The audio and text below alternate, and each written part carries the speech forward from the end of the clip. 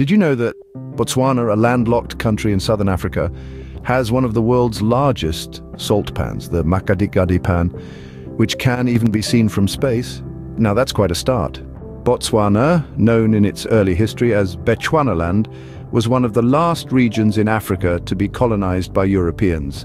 The indigenous San Bazawa, or Bushmen, have been living in the area for tens of thousands of years, long before the arrival of the Bantu-speaking tribes in the 15th century. These tribes, known collectively as the Tswana, gave the country its name. The British, in the late 19th century, fearing the expansion of the South African Republic, declared Bechuanaland a protectorate.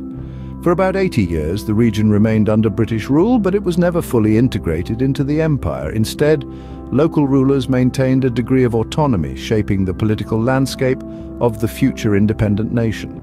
On the 30th of September 1966, Bechuanaland gained independence and became the Republic of Botswana. Seretse Khama, a man who had earlier been exiled by the British for marrying a white woman, became the country's first president. Under his leadership, Botswana transformed from one of the poorest countries in the world to a middle-income nation, thanks to the discovery and efficient management of diamond deposits.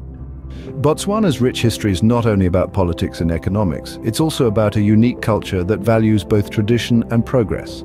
The national symbol, the zebra, represents unity as black and white stripes come together. The Setswana language, spoken by the majority, is a testament to the country's cultural heritage. The country is also home to the Okavango Delta, one of the 7 natural wonders of Africa, a labyrinth of lagoons, lakes, and hidden channels. And let's not forget the famous people of Botswana, such as Unity Dao, the first female High Court judge and an acclaimed novelist. In recent times, Botswana has been making headlines for its proactive approach to conservation and its fight against HIV/AIDS. It was the first African country to provide free antiretroviral therapy to its citizens, significantly reducing the disease's impact. To sum up, Botswana's history is a tale of resilience and transformation. From the early days of the San people through the colonial period to its rise as a beacon of democracy and progress in Africa, Botswana has shown the world how to turn challenges into opportunities. Its rich cultural heritage, unique natural wonders, and its commitment to social issues make it a country worth knowing.